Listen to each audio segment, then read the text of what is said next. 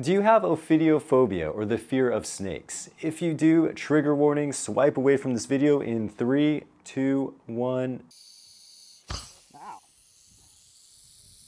If that made you jump, you are not alone. Fear of snakes is the most commonly reported phobia, affecting an estimated 1/3 of the human population. And fun fact, when I was a kid, I had a pet ribbon snake. It seemed like the coolest thing in the world at the pet store, but when I got it, it would just kind of sit around all day, wouldn't really do much. Not the most exciting pet to have.